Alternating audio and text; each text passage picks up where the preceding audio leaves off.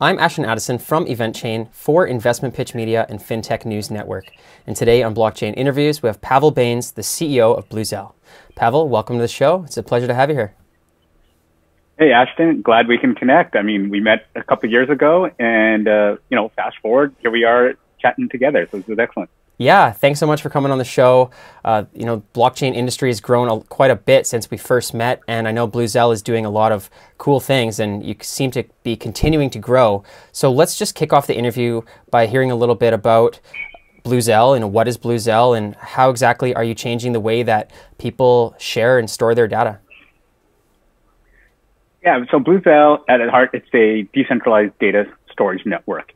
And what that we mean is that we believe that Web3 is coming, and everybody talks about blockchain, cryptocurrencies, but Web3 is also going to be a full decentralized internet, meaning that, all our applications should be just more secure, more private.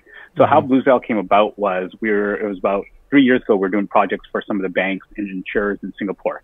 And we built a smart contract system on Ethereum, like know your customer identity system, and an insurance platform. But when we were trying to connect like the user data, through Ethereum to a database, we're like, well, we're still keeping it on a centralized database. And that's really hard. And it's not giving a full decentralized application. So that's when we realized that, hey, if this stuff's really going to work, the entire infrastructure needs to be decentralized. And people were working on file storage, and we decided, hey, the database area is missing. And that's where we focused, is to give a database that's completely decentralized. Yeah, it's a very cool project. And I know you've been working on it for more than a few years, and you have a base in Singapore, which is a great place for tech innovations. And I'm curious, with your guys' operations, have you been affected by the pandemic quite a bit? And have you been able to survive through the crypto winters and the barriers that startups normally face? Yeah, so I mean, crypto is interesting in the sense that it works at a different pace. And everything's so unknown. I mean, the stuff. The industry is so nascent in R&D, and as much as big as we think it is, it's still very tiny and still exploratory. So you're not at that typical startup level. You're still experimenting. So I would say 2019 was definitely, for most people still in it, like a trying year to get through, build your stuff, survive, keep mentally sane. And I think everybody who's in it still is super strong in the head. And then going back to COVID, that broke out. Fortunately for a lot of crypto companies, everybody works decentralized and remote anyways. So it didn't take that much of a hit in terms of operations wise. So we were still in a good groove. And I think coming out of it, it's great for crypto and blockchain because you guys know all the money printing that's happening around the world. It's furthering the case for Bitcoin and cryptocurrencies and moving money around faster, cheaper. And then the other thing that relates to us is now people are worried about privacy. Will governments, just like Patriot Act after 9/11, they're like, hey, there's a lot of invasion of privacy things that were allowed by government.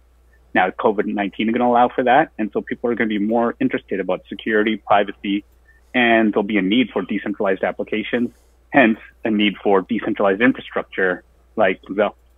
Definitely, yeah, and we seem to be moving towards that direction a little bit more every day. And in terms of the actual storage of the data, a lot of people just store all their files on iCloud or Google Drive or Dropbox, and there's so many centralized platforms where you can store essentially on the cloud or on their computers. But now with this decentralized storage platform, can you talk about, for people that just store their photos on iCloud or Google Drive or regular user files, is this something that's going to be a better solution overall, moving to a Bluzelle-like platform? Definitely. So the big difference in decentralized storage, so you got two areas. You got file storage, which would be like Dropbox, iCloud, Google Drive. Then you got data storage, which would be, many people don't know, like AWS, DynamoDB, Oracle, everybody knows MongoDB. So what we play the role in the data side, and then there's other companies out there doing file storage, such as Filecoin. So they're two complementary. And anybody who's building an application, they need to store their files and they need to store their data. Now, in terms of, for the average person to understand, it is a much stronger system because right now, last week, if you saw, a lot of the internet applications went down because Cloudflare, which is a CDN for a lot of applications, they went down. And because they're centralized, you have a single point of failure. Now you can access a lot of applications. Now, if you're decentralized, like file storage or data storage, what happens is all your data is replicated and stored on multiples of networks or nodes. So even if one thing went down, it doesn't matter. You've got like 8 other backups automatically everywhere else. So your data or your file is always available and never going to be down. And then also because it's powered by the blockchain, both of them, Bluzelle is, any changes, let's just say Ashton, for FinTech News, you guys produced some data, email lists, all of a sudden, you'll always have access to it because the data will always be available. Because if one thing went down, it's like, no, you'll just keep going because it's there. Yeah. And only decentralized networks can do that. Oh, sorry. The other point was, the changing. So if you change the data because the blockchain behind that powers us, it assures that you're the only one who changed that data. That means that it's tamper-proof and no one else can change it other than being authorized by you. And the entire network agrees that Ashton's the rightful owner. They made the data change and let's store it. Yeah, and it's funny that you mentioned about the Cloudflare. I was just thinking about that. A lot of the services in the United States went down for, I think it was only about an hour, but still with the internet going down and knowing that that could happen at any time, you're really relying on those centralized providers to just trust that they're going to stay up. That's really interesting moving forward. With globalization and blockchain industries, they're always running 24/7. So if you're running in Asia during the work time and something goes down overnight somewhere else, that's not obviously going to be very good for your business. But I guess one part about the infrastructure platform, having AWS, Cloudflare, and having these companies that manage the solutions for you, with people that are looking to share their data using Bluzelle, are there technical barriers to entry? Is it harder because it's decentralized and there's more technical barriers to entry, or is it just as easy? Well, that's a good thing about Bluzelle is designed that any application, whether they're a blockchain-powered application like a dApp, decentralized, or just a traditional application, they can use Bluzelle, and it works just as easy as what they're used to. And the reason is that the programming languages we support are Python, Ruby, JavaScript, Node.js. So that's what developers are used to. And technically, we're not a blockchain. We just use the blockchain to secure the network. So they use a database just like what they use anything else with. Yeah. Okay. And I read that the BluzelleNet, the network is in its test phase and it's going to be coming out sometime later this year. Can you talk about, do you know when it's coming out and what does that mean for the network when it launches? Yeah, right now, so we just finished in April to end of June was our testnet phase, incentivized testnet. And so we called that Swarm of Duty because what Bluzelle is, all the nodes that run that everything's decentralized, they're swarms. So that's what we called instead of Call of Duty, Swarm of Duty. And awesome success through that. We had over 40 projects we built on it. Wow. Our validators, which are nodes that secure the network, we had more than 200 come out for a competition. And that was probably one of the highest turnouts for a testnet. Wow. And it really allowed us to solidify the network. And now, over the next basically, 45 days, we're just firming the dates, we'll move to the mainnet and allow for people to stake on the network and earn rewards and be a mainnet, so commercial ready product. So probably in the next week, we will be announcing those dates. That's great. Well, all the best moving forward with that. And you mentioned staking. I was reading into the consensus of this delegated proof of stake network, and staking and validating, becoming a validator in the network seems to be something that's really in right now. Can you talk about, why is that an advantage, or why did you choose to have this staking on top of the data sharing? Yeah, it's a critical part. So how, for people in general, how Bluzelle works is it's like Airbnb of databases. What we're saying is, hey, you're at home, you've got a computer, you're not using all that data storage, all that, terabytes of data that's on there. Once you just basically offer it on our network, we'll find somebody who will use that and you'll get paid for it. So it would be the equivalent of, if somebody is staking, would be the equivalent of, let's say you're putting up your place for Airbnb, you put up some money on there up front so that, Airbnb, when the client comes, everything checks out, you're keeping up to keep. It's not a pigsty, it's dirty. So that way, you're incentivized to keep it up in a nice manner. So, you get that money. If you don't, then at least Airbnb would be like, hey, we're taking some of that money, that deposit that you put down, your stake on your Airbnb apartment, we're keeping that because we have to give that back to the customer. Okay. So in Bluzelle's case, it's, hey, if you're going to be a node and you're going to provide storage and secure a network, you have to stake by giving some tokens, okay, Bluzelle tokens, and depending on the proportion you put in, you'll get more rewards out. And hey, if your network's down all the time or it's not keeping up to speed, we can flash that and basically take those tokens away.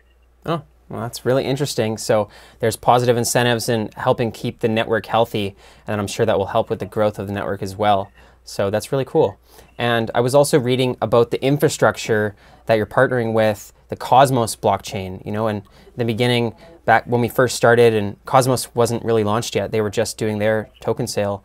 And you know, Ethereum seemed like the go-to blockchain, but now you know that Cosmos blockchain is out, and it seems to have a lot of interoperability and special functionality. Can you talk about the decision to use the Cosmos blockchain and why it's the best for Bluzelle? Yeah, there are two reasons. So one is when we're building out Bluzelle, we're building our own consensus engine, which is, you know, consensus engine is to secure that any changes to the data or run the nodes are done in consensus and everybody agrees it's decentralized.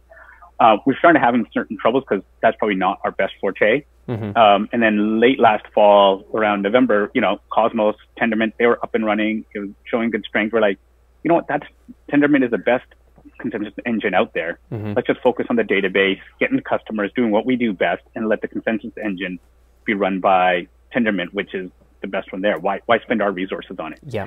That was really good. So that saved us a lot of time and energy. And the other thing with Cosmos is what you touched on. Cosmos is designed to be interoperable, so that all blockchains talk to each other. Hey, we don't know if there'll be one blockchain to rule them all, or there'll be many that need to talk in for different applications. So by Cosmos focusing on that and us being powered by Cosmos, like our own BluzelleNet, what that allows is us to talk to any other blockchain that connects to Cosmos. So whether it's Ethereum, you know, Binance Chain, EOS, whoever, as long as they connect to Cosmos, inter-blockchain communication protocol, they'll automatically be able to use Bluzelle. So what that opens us up is, instead of us just focusing on each blockchain at one time, we can connect to one and then be usable by anyone. Very cool. And I think that will be a key moving forward, because you just never know with a single isolated blockchain that isn't interoperable, and you know, you're sort of at the mercy of whatever that protocol, you know, changes that may be made in the future. And you obviously want to have that interoperability moving forward, because you never know what happens. So I think that's a great choice. Now we're running out of time, and we talked a little bit about, you know, the mainnet launch, but I'm curious in terms of the future for Bluzelle. You know, the mainnet's coming pretty soon. Do you have any future plans and releases and updates that are coming, you know, within the next 6 to 12 months that are going to be huge after the mainnet? I think that, I mean, this is crypto. So much changes if you plan out 6 to 12 months.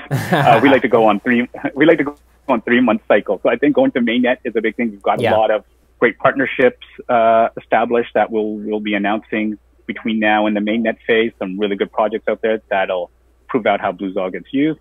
And the other one is, I mean, the breakout area in blockchain crypto now is open finance, decentralized finance. Yeah. And we see that's going to move more towards traditional finance platforms in terms of data analytics and usability and certain price information. So we do have a DeFi use case solution that we're building right now that we planned out like probably 6 months ago. And now because the mainnet's coming, we're like, okay, this is the area, the space is growing up big. So we'll have a DeFi product solution based on Bluzelle ready.